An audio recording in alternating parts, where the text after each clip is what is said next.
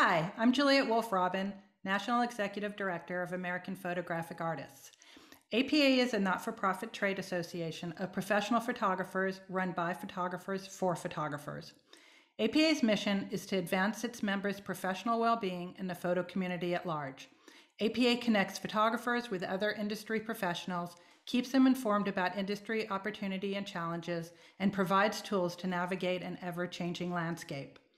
At APA, we have a very active diversity committee that you can find out more about at apanational.org. The committee chair is Martine Severin, and this series of Scope was created in order to provide an open conversation about diversity, equality, and inclusion. Nader Khoury from our diversity committee helps to produce this series, and today he is on assignment, so Jill Broussard is helping behind the scenes. They are all professional photographers volunteering their time, and we thank them. Today's conversation is moderated by APA member Josué Rivas. Josué Rivas is an Indigenous Futurist, creative director, visual storyteller, and educator working at the intersection of art, technology, journalism, and decolonization. His work aims to challenge the mainstream narrative about Indigenous peoples, co-create with the community, and serve as a vehicle for collective healing. He is a 2020 Catchlight Leadership Fellow, Magnum Foundation Photography and Social Justice Fellow, founder of Standing Strong Project, and co-founder of the site Indigenous Photograph. In a moment, he will introduce you to the panelists. After the presentation, we will invite everyone who is here to join in on the Q&A. If you happen to be watching this recording later, you won't be able to access that part of the conversation, but we invite you to join live in the future and be part of the community. So sign up for the emails at apanational.org. And please, if you are not an APA member, consider joining. And we thank those of you who are here today who are members. I'm going to pass it over to Josué and spotlight our speakers. Thank you, Juliet. Piali, everybody. My name is Josué Rivas, and really grateful to be here today. Really grateful to be able to gather with all of you in this way. So first, before anything, I would like to acknowledge that I am currently in the traditional territory of the Multnomah, the Wasco, the Cowlitz, the Clackamas, the Clackamas, Bannock Chinook, Tulatin, Kalapuya, Molaya, and many other tribes that made their home along the Columbia River. I want to acknowledge the people that were here first and the people that are still here. And then at the same time, this conversation, this circle, it's really special for me because we have some people that I admire a lot, some people that that I see as thinkers and really, visionaries in a lot of ways for me. So we have Cinthya, who is an amazing storyteller, visual storyteller from Mexico. And we have Kara Romero, and we have Obed Valadez, who is one of my mentors and founder of industry. And with that being said, I want to pass it on to you, Cinthya, if you'd like to introduce yourself and show us some work.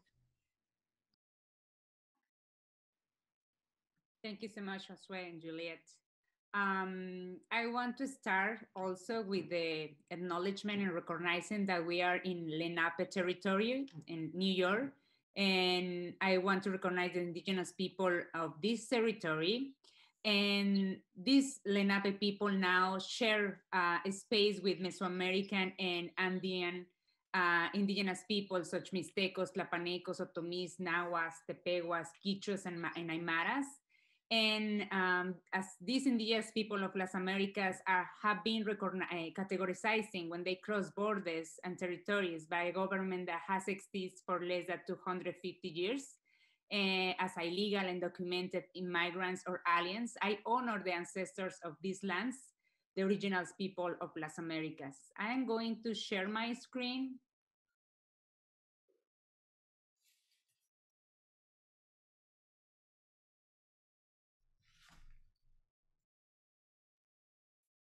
Give me access to share my screen. Sorry. Yes.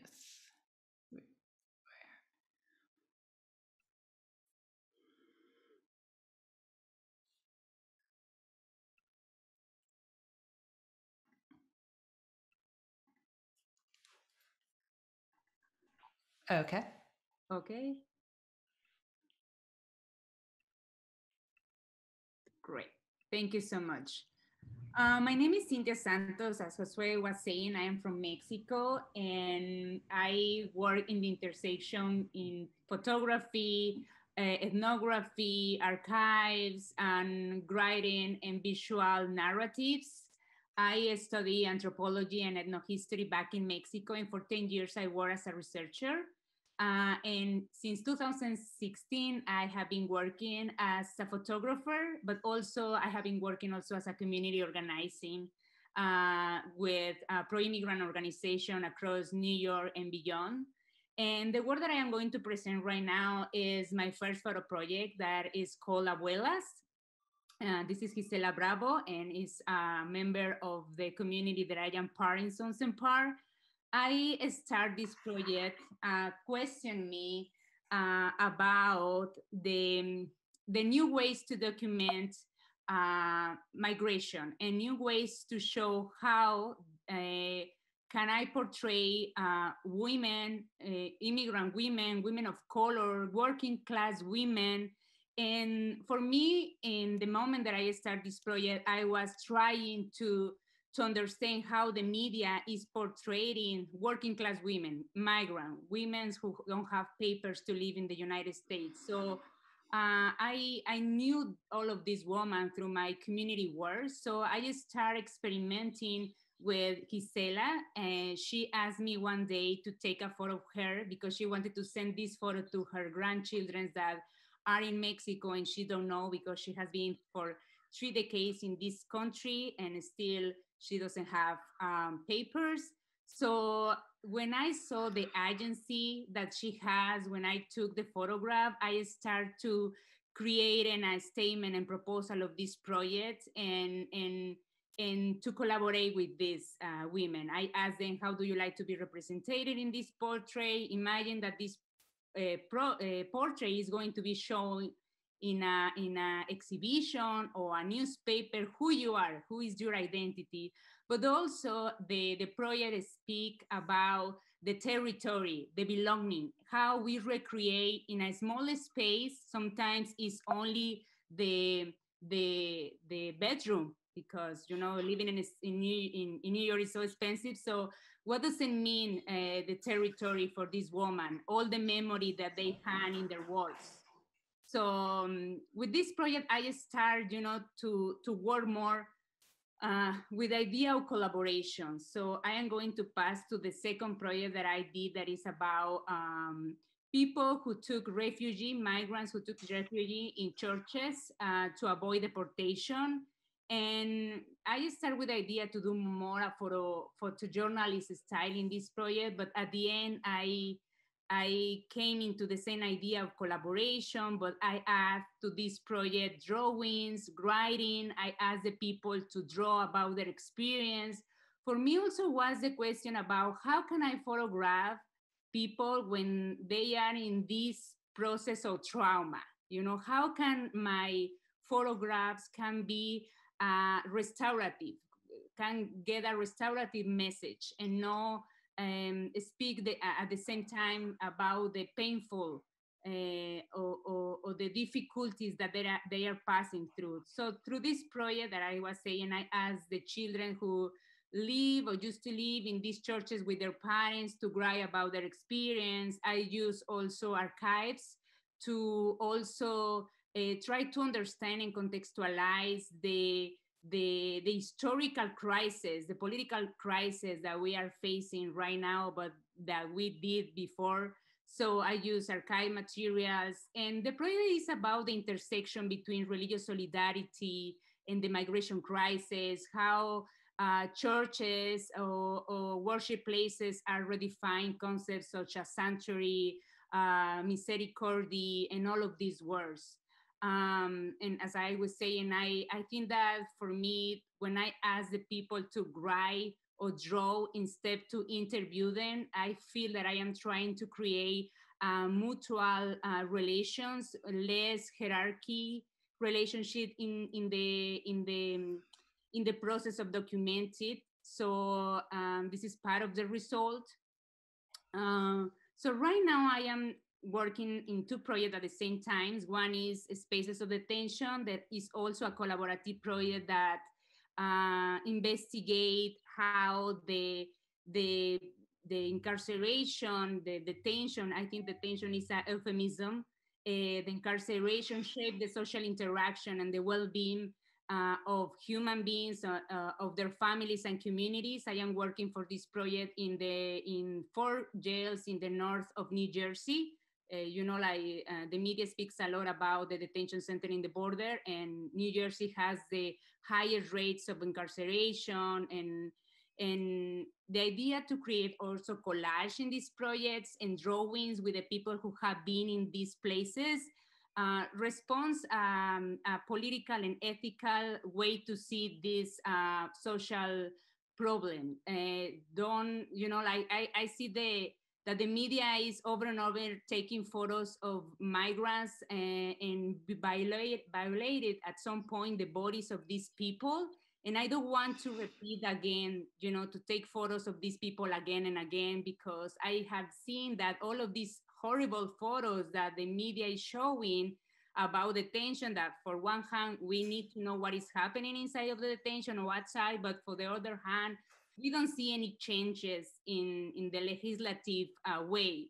So the idea in creating like collages together and drawings and narratives written by the people who have experienced this process for me was more important. How in community, in collectively, can we speak about this problem that is affecting a lot of, not just migrants, a lot of human beings in this country, that is the country who has more incarcerated people in the world. So, for example, in this photo, we see a writing in Quiché and in Spanish. It's also, for me, this project took me to another, that is speak about the indigenous people incarcerated in the United States that don't speak either Spanish and English, and they are deported more easily because they don't understand the language. It's a lot of Mams, Utugiles, a lot of Mayans communities that are now facing this.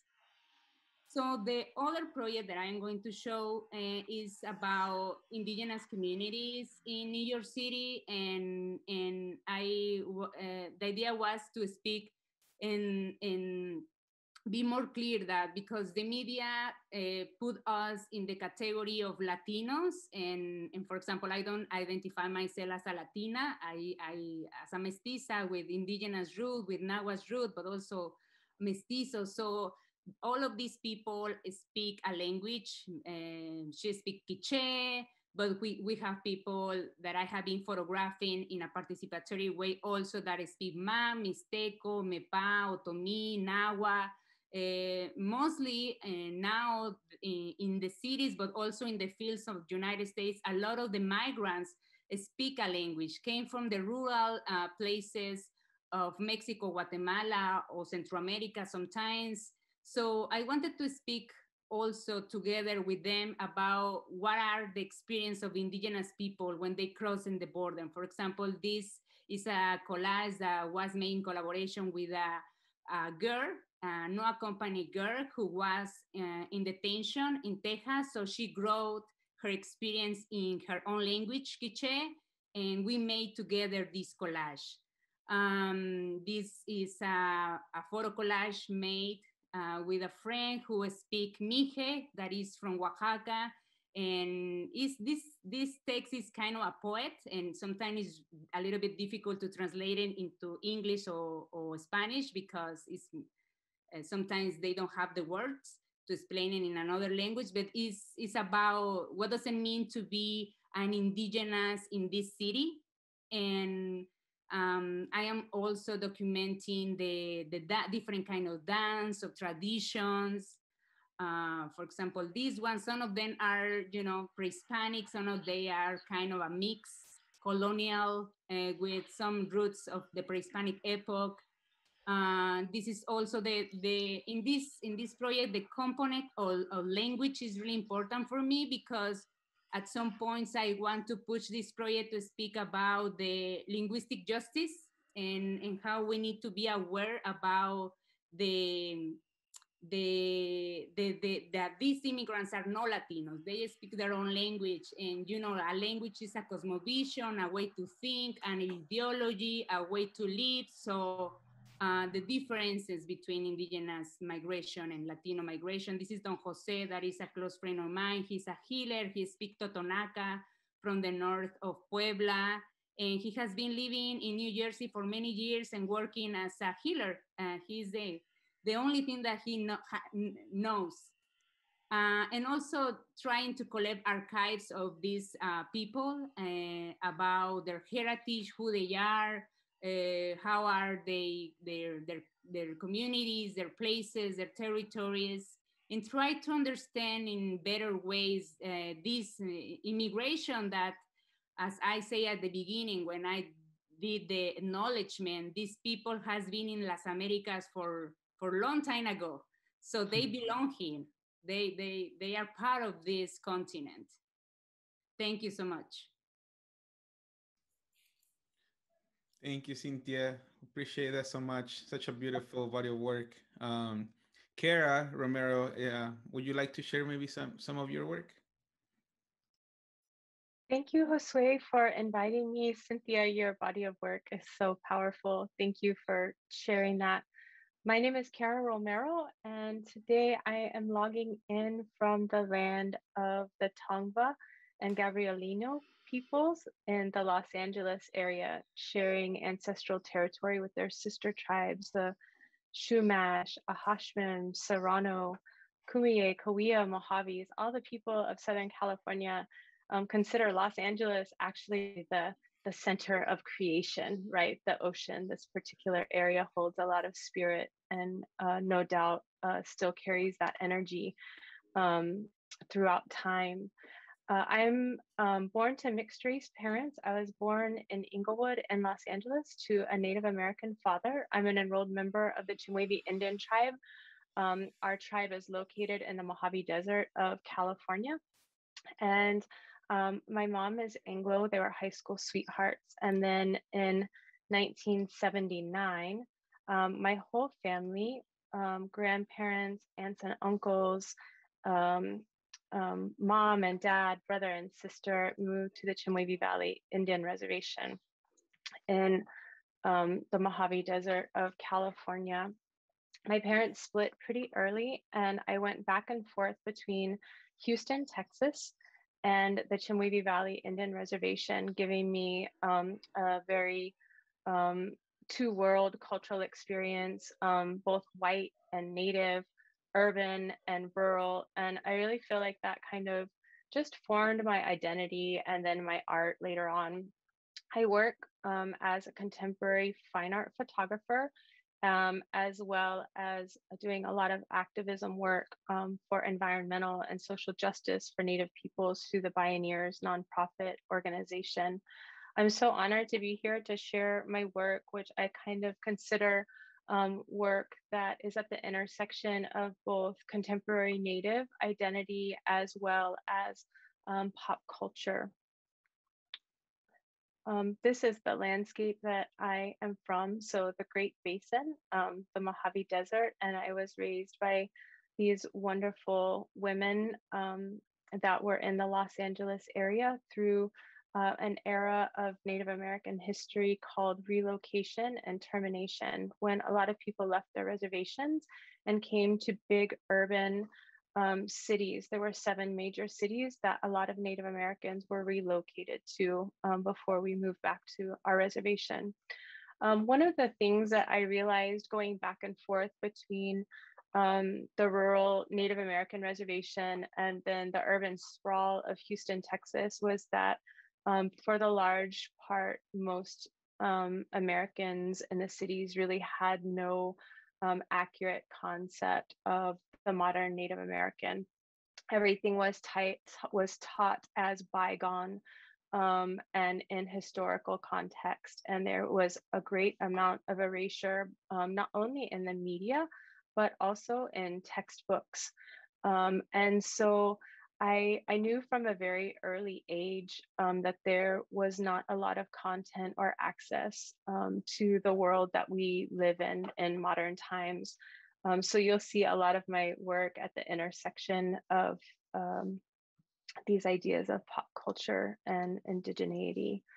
This one is called Coyote Tales, and I made this one in 2017. It's made in northern New Mexico, and really is about placing, Native American friends within this context of American sub-pop culture. So you see the lowrider, you see the nightlife, but it's combined with the mythos of Coyote, our fabled trickster, who often shows up when poor decisions are about to be made, but we love him nonetheless. So really a celebration of our humanity, which is one of the things that recurs, I think, in a lot of work from people that are from communities of color, this real emphasis, like Cinthya was talking about, on our humanity, and a more celebration of beauty and resilience and the wonderful things about our culture. This one is called The Last Indian Market, and is a direct reference to Da Vinci's Last Supper. And really the idea behind this was, photography from outside of the culture is often about desiring a glimpse into our culture, into our cultural privacy. But for me, it's often an emphasis of mine to place friends and family in contemporary context, asserting that we understand outside cultures and are fluent in pop culture and modernity, I think, is what psychologically happens. This one is called TV Indians. So my pieces are very staged and theatrical and from the imagination, often dreamscapes is how I'm coming up with them. Most everything is done in camera, but I do utilize photo illustration as well. So for example, this one, everything is done in camera, but the images are placed onto the televisions. So they're both turned on with a generator out there in the landscape. And then images of how we are portrayed as Native Americans are placed onto the television set. So the viewer can see the stark contrast between how we're portrayed in the media and then how we look in real life. I often say this one is like a postmodern Edward Curtis. So I did take it to I usually work in color for the psychological effects of the contemporary feeling, and emphasizing that we're not always in historic context. But this one was purposefully a reference to Curtis and the figurative landscape.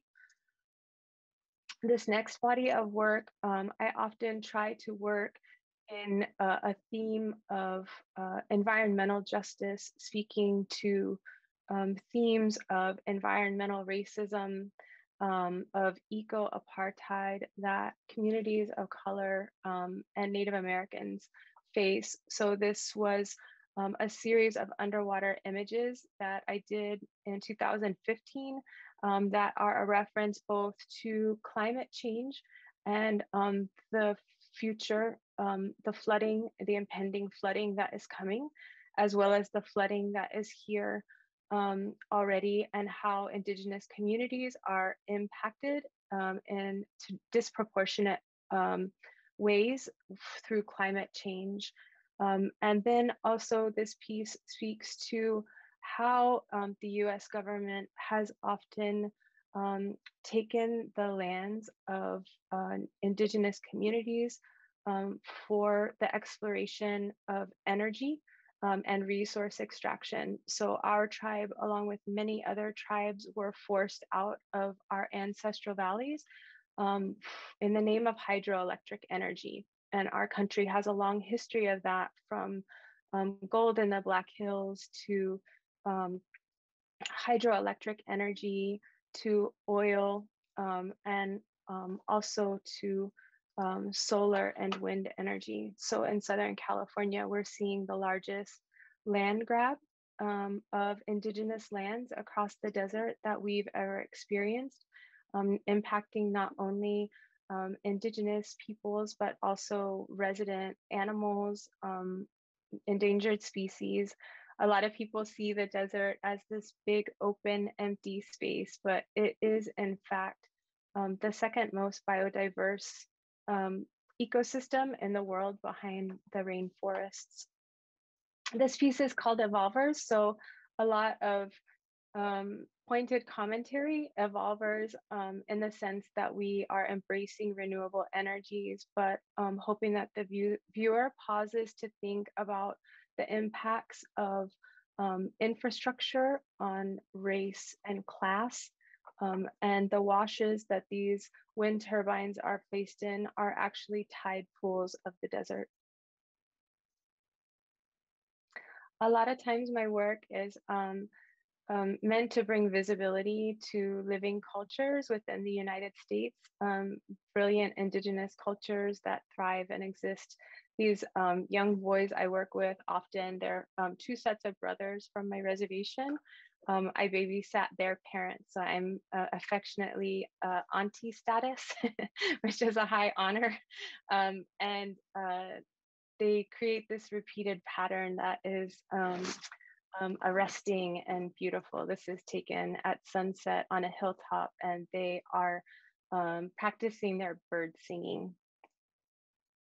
I'm also from a tribe that has great gender equity. So our women hold power in governance and in place, and we're taught from a very young age that we have innate strength as life givers, and we were never taught that we're not to speak or take up space. How's that?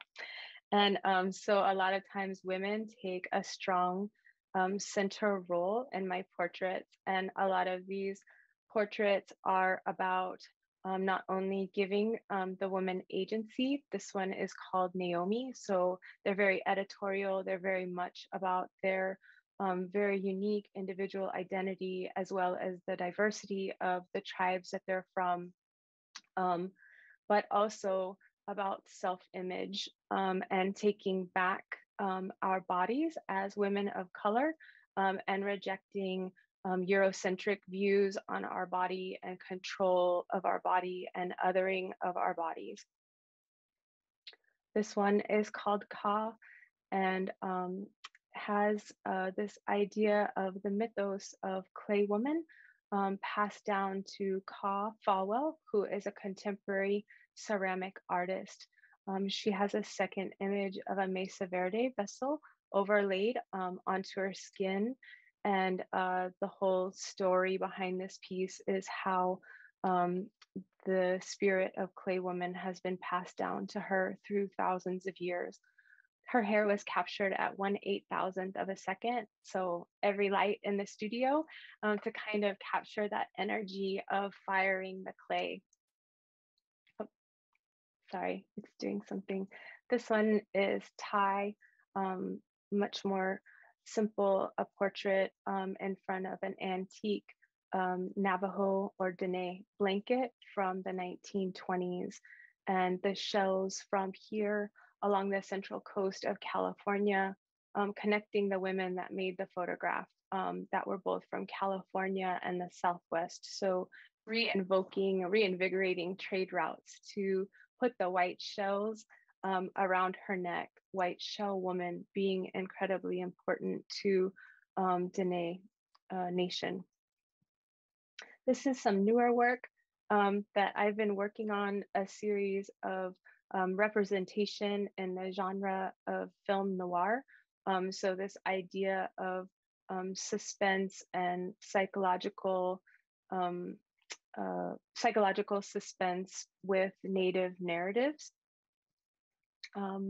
Another portrait that I did recently, and I'd like to end with a portrait of my daughter. Thank you.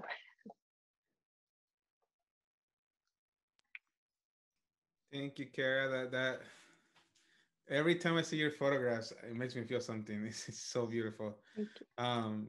Yeah, thank you for sharing that. I'm gonna share myself too. It's kind of hard to go after both of you because you have such amazing work. But let me see. I have a little presentation here. Um, yeah, I think that I think we're living in a very interesting moment when it comes to the medium of photography and the future of storytelling in general. I think that we're in a transformative space and moment that in a few years we're gonna realize, that we're in it, but we still haven't realized that we're in it. So we're kind of like going 100 miles per hour, looking at the rear view mirror in my eyes. A little bit about my work. Um, I I think I was made to be a photographer, and now that I'm a little older, I understand that this was my destiny and this was my path. But in 2016, when I was at Standing Rock, documenting this very beautiful movement, and in my eyes, what it felt like an awakening of humanity. Um, that's where I think that the seed of what the future could look like for this medium, for this, not even just photography as a whole, but like I said, for the whole place of storytelling in our society. I think that's where it began, where I realized that images don't only have to be made for the reactionary moment and for the news cycle, but the images and stories can be also preserved and sent for future generations. That in fact we can communicate with those future descendants of us that we'll never get to meet, and also reconnect with our ancestors and put all that into a story, put all that into a photograph. And I think that after sending rock and after being able to document something that was much bigger than ourselves, that's when I realized that there was so much that we could do, because indigenous peoples are naturally storytellers, but also we are visionaries. And I think that Standing Rock taught me that there was a moment that we were all sitting on, and that was much bigger than just a protest or an opposition to a pipeline. And I think that through that process, I started realizing that if other people that I kept going to in the industry and say, hey, this could be like this, what do you think? And they'll be like, no, that's a little too out there. That I was not gonna be able to do it if I went and knock on those doors over and over and get rejected. So I realized that we had to create our own ways and really explore what it could look like if we made things instead of shoot them, or if we made things instead of taking them from people. That in fact the language, and I use this word because it's a word that is very relevant, is this colonial settler way of making images was no longer fitting for where we were going. That if we were going to do something that truly resonated with future generations, that we had to change the process from the beginning to end. So in this way, I realized that I had to remove myself as a photographer, right? That I had to create a system that gave the shutter to the person, and it was a space for them to give us their story and to envision to the future. So that's how this project was born, the Standing Strong project. These images not only are collaborations, but I think that there is an element of intention of healing. And by that I mean that the sole purpose of the whole session, we don't do photo shoot, we do sessions, and the collaborator, not the subject, that they're gonna give us something that they don't even know they might be giving us at the moment, whether it's a little story of their childhood, or whether it is a beautiful portrait or a beautiful message.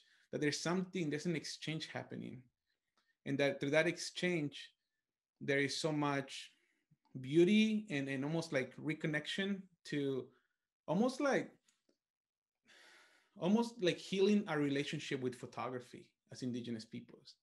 That these tools don't have to preserve us because we're gonna all die away, or to marginalize our experiences in our own continent. I'll say it like that, because we don't need that anymore. And that these images could be something that was preserved for those future peoples. So through that process, I think that I learned that we're in a very important moment for humanity, not just for photography. I'm not truly concerned with photography, to be completely honest. I'm concerned with humanity and with humans. So I think that if we take on what's about to come next, which is this space of reckoning with a lot of stuff that might have been normal for us for a long time, and maybe we were born into it, and the industry as a whole is going to have to go through the process, whether they like it or not. And I think that in that process, we're going to see that intention and compassion and even changing our language a little bit is going to be the key for the future of humanity. And as storytellers, as people that do creative work, I think we have a responsibility not only for ourselves, but I think for the future of humanity. That, you know, in 15, 20 years, when we look back, we can say, well, what were the images that I was making? How was I making those images, and who I was making them for? Was I making them for us to sell something, or was I making them because the community and the people that were all involved in it all saw this bigger message, this bigger purpose? This is an image actually that it's up in Portland, Oregon at Industry PDX, and it was a collaboration after after like Black Lives Matter like protests and things happening here, where I saw a lot of indigenous folks showing up and in solidarity. But I met Amber, who is both African American and also Muskoka Cree indigenous. So it was really beautiful just to see that, you know, that collaboration go up onto a whole wall. To be on, yeah. And then I'll leave it at this, that the future of photography, I think, and storytelling and humanity is an indigenous future, a place where we can dismantle racist, you know, mascot names, and then we can be part of that conversation around technology, around, you know, like how do we preserve and really reimagine society through an indigenous lens. And I think that storytelling has a big part to play in that. And as we collaborate and as we make images with people, we, you know, nobody ever forgets how you make them feel. And I think that now more than ever, we're realizing that our feelings matter as humanity. You know, that we do have a side of us collectively that needs to reckon with a lot, and that it might be painful to look into or to even listen to those voices that are telling you those things. But I think that my hope is that with this work and really with the work that all the beautiful you know, panelists put out here today, that you all take something where there is a future and there is a okay, give me one second, stop me sharing this. There is an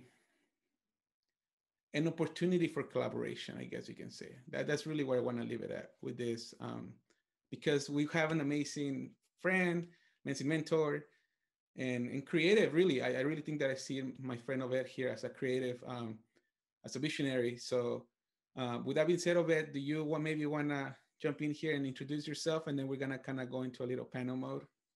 Amazing. Thank you, Josué. Thank you. What an amazing set of work. And to me, what's incredible is the impact that you guys are doing through the power of creativity. Josue did it, an acknowledgement for my region, but I'm logged in Portland, and I obviously acknowledge and have mad respect for this land. A little bit about me. I was born in Mexico, and I migrated here at a young age, or as a lot of Americans call it, crossed the border illegally here at a young age. You know, was in Chicago, Milwaukee, where I became a visual painter. I went to the School of the Art Institute, Chicago, did some incredible work there, but I was always bothered by the idea of a technique versus a question. And I always had this desire, and this is where Josué and I really connect, along with a lot of the work that you guys are doing, which is questioning. This question, this urge of what is this future that we're creating today? Even if I don't get to experience it, what is this future that I can create today? And how do I leverage the right platforms, the right motives to bring in this power of creativity, this gift, this third eye that we may have been born with or inherited or within our ancestors, that we can actually truly drive change. So from there, I transformed into a product designer, an industrial designer, have several patents, work for a legendary company called IDEO. And then I realized it's not about the product. It's about the context, the stories, the power of brand, the power of ways to really manifest an idea, and became a creative director. So now I'm the founder of Industry. It's a little over 10 years. We are in Portland, Los Angeles, New York. And for us, our vision is really to create next. And what do I mean by that is, as I mentioned, we create the future for brands. And what do I mean by that is that we actually push brands forward. Most of our projects are 18 months out, 12 months out, 3 years, 5 years. And we truly, truly try to figure out ways to impact people, to shift behaviors, and really to create beautiful, beautiful outputs that connect humanity with a brand, because brands aren't going anywhere. So we have to leverage their platforms and then the truth of who we are as humans and bring them together to create new purpose. So some of the work that we have done is, I'll give you a couple of the first. So we work really closely with Nike. We did the first Spanish campaign that launched in America, the first ever. We pushed them together. We worked in the holiday. Actually, Josué worked with us really closely on this and really try to be as authentic as possible with a project called You Can't Stop Our Voice, where we elevated true heroes, not just renowned LeBron James, Serena, and whoever, but everyday heroes in our communities, in underserved communities, Black, Indigenous, Mexican, and really elevated these individuals to show the change that they're doing. We did it through film, through powerful photography, through really getting into using different platforms to elevate them. And I continue to work with individuals and experts like Josué to really try to push brands to do the right thing.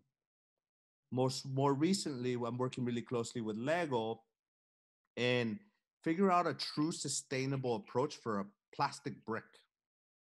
Like, how do you grab a DNA like that and try to figure out, one, a purposeful approach, a sustainable approach, and an inclusive approach? In that kickoff, it was really interesting because everyone's like, I love Lego, and I was like, I grew up very poor. I didn't have Lego.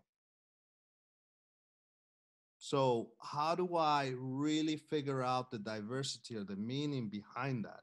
And then lastly, working closely with Converse to shift the model from it being a brand that sells shoes, a canvas shoe, to it being a canvas for progress, a canvas for youth, a canvas for change to happen in inclusivity, diversity, sustainability, and enablement.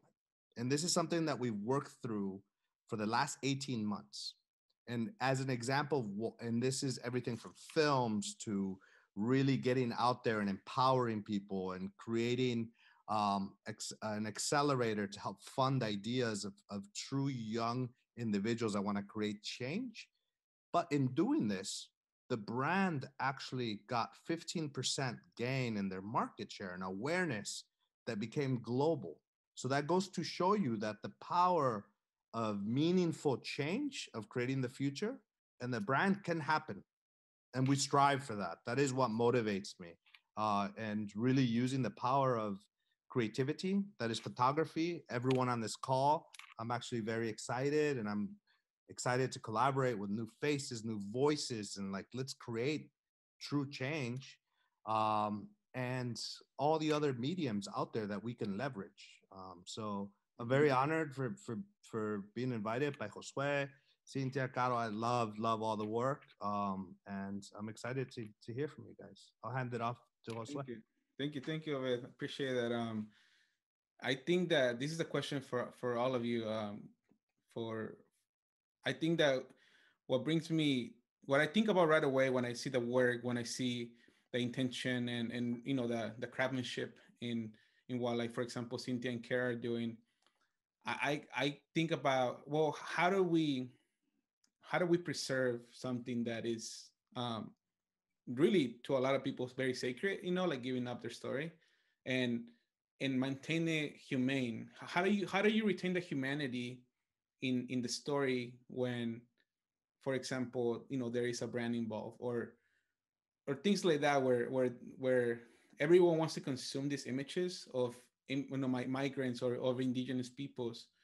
And I think that, yeah, like, what is, how do you preserve it? Because I've been trying to understand that, so maybe like, Kara, like, how do you preserve that story? How do you make sure it stays true to what it is and not get taken advantage of? That was truly a long journey for me as a young photographer. I set out to be a photographer because I loved it, because I fell in love with the medium. And it was only after I fell in love that I realized it was very problematic in the relationship that it's had to Native and Indigenous people, the exploitive nature of photography, how a story can be changed so much through who's behind the camera. And I really had to, I chose to not quit, but instead, as an artist, I'm always, that's like the number one thing that I hold in my heart as, I walk through this life as a photographer, is how can I be of service to my community? I think that, when we're photographing people from communities of color, there's a lot of free, prior, and informed consent. So a lot of, like what Cinthya is talking about, a lot of collaboration, a lot of interviewing, a lot of, is this idea good? Is this appropriate to share? Do you feel good about this? And then I take it even one step further, that before I ever, release something that I've worked on in post, I make sure that they like it. Do you like the way that you ended up looking? Um, and I think walking through this journey, always trying to make sure that you're being of service to the community. So not taking, but instead giving back. And I think maybe that when, we grow up within these communities and, like Oved said, like, we're poor, right? Like, that already changes your perspective, like, it costs so much money to be a photographer. I'm sure there's, like, the number one reason why people from communities of color don't become photographers, is like, so how many times, Josué, where you're like, I can't afford this, like, what am I doing, But then you get there and you've honed your craft, and all of a sudden you're like, the weapon is not, like, the weapon becomes something like a gift, right? You, like, all of a sudden you have turned this into something that can be of service to your community. And I didn't know that the world was going to be consuming photographs. Like, that's something that has definitely changed in my career. Like, it used to be something in books and a special interest, but now it's like everywhere. I think we're looking at photographs more than we're reading or doing anything,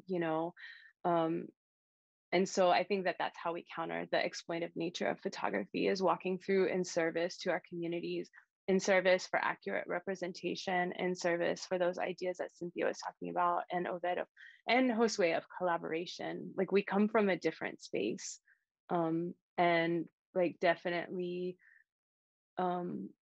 not egocentric. It's much more interdependent and community centered. Thank you, Kara. What about for you, Cinthya? How do you keep that you know, yeah, from going into very vulnerable, you know, hard things to experience to when you put it out in a book or you put it on, you know, on a social media or in a magazine? How do you preserve it?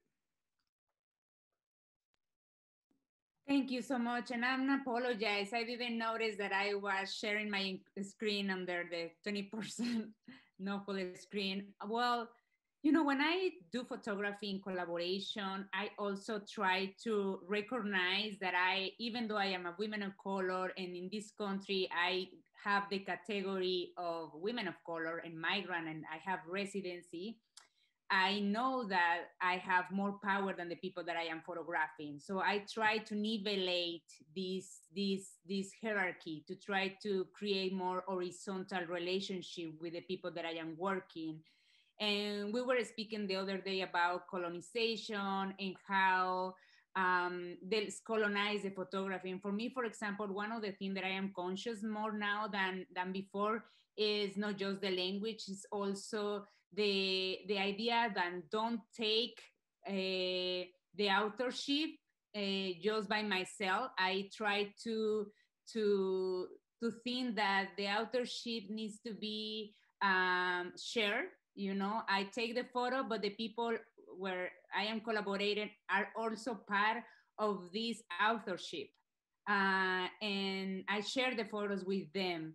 And this is part of the colonial also mentality, that we took photos to the people and we never see them again, and we use and mercantilize these photographs, and most of the time the people don't know where are going to end up their photos.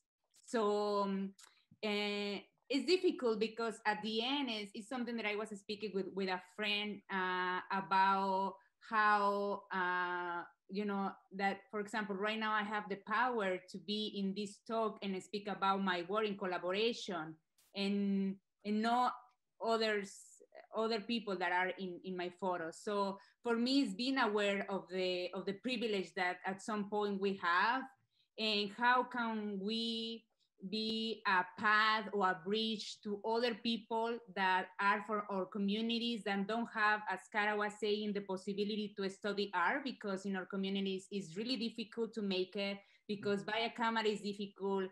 For example, right now I am doing film and it's really expensive. So I am aware all the time, and I don't forget where I am coming from. And I want to also, I work a lot in the community through workshops to encourage people, young people from my community, that their parents most of the time are in this legal status, that I don't want to say again this word, like but to encourage them to study, to encourage them to speak about their own narratives, and also speak about in our communities how the people that don't belong, or training them, maybe, I don't know, this is something that maybe in community we can discuss, how the photographers or the journalists or anthropologists that don't belong to our communities come and take and don't come back, you know? So for me, it's the same that Obed was saying. It's more about question, and ask, and also ask the people all the time, are you okay if I take this photo, if I publish? Also, you know, I am aware, because I don't work a lot with releases, and I understand that in this country you have to be aware of legal situations, but I feel that releases are really violent, because when you have to give all the power to the people that take the photo, and I am not sure that I want to use the releases. I am trying to create my own releases, to make feel comfortable to the people where I work with. Thank you. Yeah, that would be a different paradigm, you know, of like what does the world look like of collaboration without having to take everything, you know? Um, for you, Obed, what does that look like? I mean, I'm really interested in to hear how does that look like working with a brand, telling a story and keeping that foundation of community. How do you keep that going? I mean, I think, and you've seen me in action, it's a lot of courage. You got to keep fighting. It sounds weird, but it's true, because if you're going to do something that is truthful, that has empathy, you have to have humility. I always ask myself, who the hell am I? Who am I to tell the story of, this Black, amazing coach who has survived? Who the heck am I? Do you know what I mean? Similar, you've co-created with me, using that humility to truly co-create. Like, I don't believe, and a lot of us are using this word, and it's true. To truly co-create is to have an intention, to have that intention with questions, to have that intention where you're actually building with them. I don't sit there and give someone a script and then go shoot him and then say, okay, say this tagline. That's not how I work with a lot of communities. We create with them. They write the script. They see the tone. They add a bit of their soul into it, because then it's honest and you feel it. You can see the difference. You can see the difference. And ultimately, I think it comes down to trust. I am very lucky because through all my fighting, I have the trust of CMOs. I have the trust of leadership, but I want the trust of the stories that I'm telling. And that's more important to me than a trust that I already have as a storyteller, right? So that trust, to me, it's, you have to work and you have to honor it as much as possible. And that's the way that we approach stuff. And it's very iterative. Josué is like, oh, we're doing another. I was like, yes, we're going to do it together. We're going to write it. And then we're going to do the story arc together. And then we're going to look at it and look at these locations that we're shooting, what they're wearing. Every little detail, we're constantly, truly, truly co-creating, but building trust so that you can do it again. And I mean, I hope that answers it. No, yeah, thank you. That was really, really good, because I've seen you do that, and I've seen the process of how you have to take like 5 different steps when most people take 1 step, which is really, really interesting. What do you think is the future of not even photography or storytelling, but what do you think is, how can we relate the future of humanity with what we're doing creatively? I feel like there's a big gap when people talk about this stuff. It's like, well, only in the photography world or the film world or this niche or that niche. And I'm really curious, like, well, how can we connect that to the future of all of us too? Because I feel like it is an indigenous based future. And yeah, how do you keep that going, Kara? Like, when you think about like your future of your work, like, how are you connecting that? How do you see it? I think that's such a big question, but for me, I think with a mixed cultural audience, that I think it's important to identify that an equitable future really starts in the present for me. And so, like, we did this exercise, and I was, it was actually with pioneers, and sorry to digress a little bit, but it was like the future that we want, and it was predominantly Anglo. And it was really like, I found myself like really hurt. Like, do you know what our present looks like? Do you know what I mean? Like, I'm much more concerned with like an equitable now than, and so I guess that's what the future is that I want, is, like, to bring our communities up. And your work is so powerful, Cinthya, but it's really like, it's got a lot of that heart about how do we bring everybody to the same place that are living under, marginalization and oppression and, poverty, but so rich with other things like culture and vibrancy and interdependence of family and community.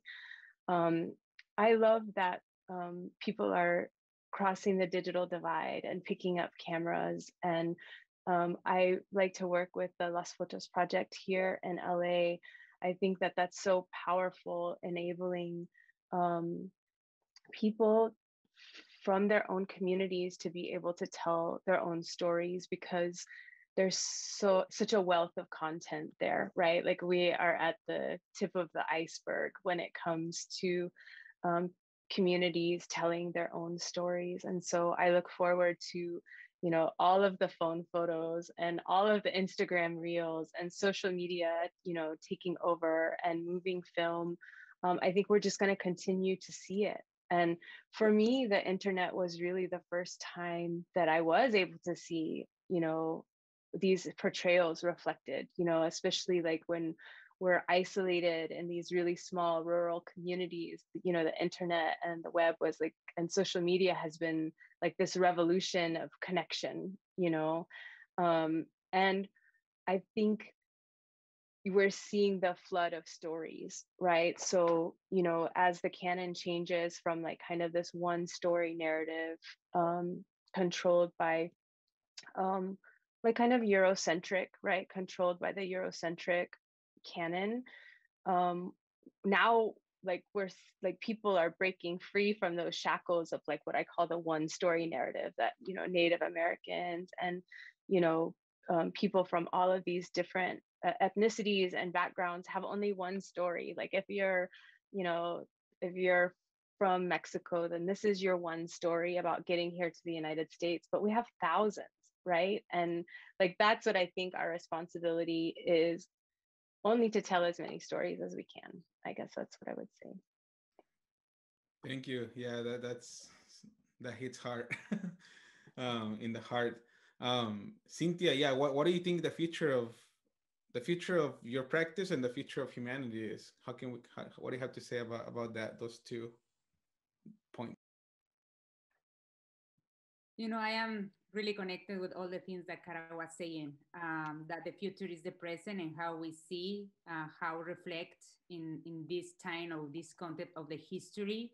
For me, I see myself working more with my community. I have this dream to do more workshops inside the community, to mentor more youth people, children, but also I work closely now with women, indigenous women who have embroidery workshop. Most of them are married or grandmothers. So I also see the necessity in our communities of provide tools, provide not just mentorship. You know, we have back in Mexico, we are here because you are there, this country. So we immigrate because we don't have other option. My family came back in the 80s because they are displaced, economically displaced. So here in this country, I feel that is providing us tools to growing up as a humans, but also as an artist. And I haven't seen also through this year, my husband is a minister. He was undocumented also for many years, and now he's Lutheran minister, and we work together a lot. We collaborate together a lot through his church. And since 1 year ago, we have been providing food and many other things for our community. So I haven't seen a lot of difficulties, not just for Latinos or indigenous migrants, also Chinese communities, people of color. So I would like to also to see more human industry, to reflect that we are living in a capitalist and work, and we cannot take out this component of our lives. But how can, for me, it's more a question, how can we make the capitalism to our side, you know, like how capitalism can reflect, you know, how the rich people can reflect or can share not just the money, the tools, the resources, as Kara was saying, you know, how the states, all the states, not only United States, Mexico has the same prototype, you know, take the territories of the indigenous people or poor people. So I see not just more inclusive in terms of race or ethnicity, but also poor people, social class. In United States, I think that when the people speak about inclusivity is more related with the race, and in Mexico is together, you know, you are morenito, you are prieto, but also you are poor, you know. So And it's something that I have with friends who are coming from the same social class that that how difficult is in Mexico to make it. And it's more easy in United States, you know, because it's this culture of merito, the meritocracy, I don't know how to say it in English, but I see that how can we be together, you know, all the people that is here, maybe create a bridge or a group of solidarity to help each other, to make more inclusive and horizontal narratives or photo projects based on the community. Thank you. Yeah, I think about the word reparations, which I don't know if that's a proper word for what we're talking about here, but I feel like there is like to repair something into make it whole again, and balance. How do you see that of it, creativity, the future of creativity, and this really the future of humanity? I think oftentimes, and I have said it, it's like it's and I think both Cinthya and Cara had mentioned it, that it's in what's in our control, right? Which is one way. It's like by me creating now, I'm already shaping the future. Do you know what I mean? And there's these immediate impact. Now, let me tell you what I'm looking at the immediate impact, because one of my goals is to, as you know, Josué, but to share with others, is really to look at all these communities that are underrepresented. And I don't look at them from a border, US, Mexico, what to me, it's like, what is that true humanity that we want to share?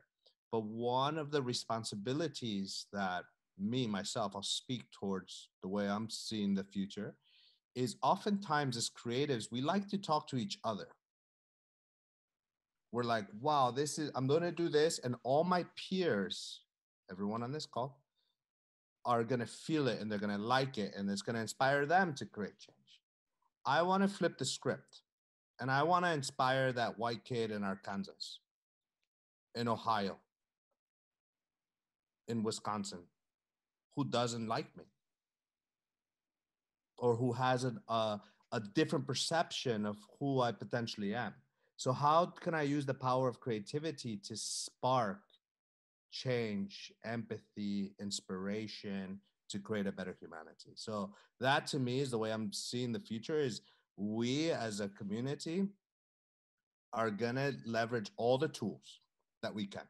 Right now, I mean, if we look at the trajectory, the Industrial Revolution was all about goods. Photography was part of goods, to be honest. Digital was really about connectivity. Social was about new communities and hype and energy. And now this virtual world that we're stepping into is really about finding new boundaries, knowing how to scale. But let's scale to the people that need to hear us. We already have each other's back. We're here to amplify it, but let's get after those individuals that need to see this. Yeah, that's a very recent conversation I had with someone I work with literally this morning, where I was like, let's not make just for the people that agree with us, but let's touch the hearts of those that have so much hate in their hearts that they need to disagree with us. You know what I'm saying? Like, and it's hard, it's hard to make that leap to the future like that, because we're also used to being having another, like the other ones, right? But anyways, I think we'll wrap up with the panel here, and we'll go into some Q&A. I don't know if there's any questions there, Juliet. Yeah, so I'm going to just open it up to everybody. I'm going to take us all off spotlight, and we're going to end this portion and now have an open conversation with everybody who's in the room, and anybody who would like to ask any questions. Feel free to put on your video, unmute yourself, feel like you're part of this circle. I know we have maybe a couple more minutes here. Does anybody else have any more questions? Oved, do you have any final remarks? No, I think thank you for inviting me.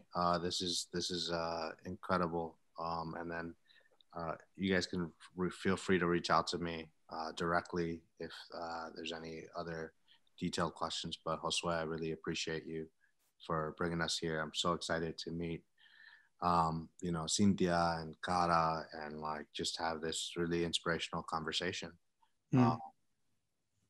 Thank you so much, man. Appreciate you. All right, Julia, I think that wraps it up. If nobody has questions. Yeah, thank you everyone for being here. It means so much to be able to openly have a dialogue about it and think about it. And it's the way we move forward in the society, is by coming up with ideas and moving forward on them. So thank you, everyone.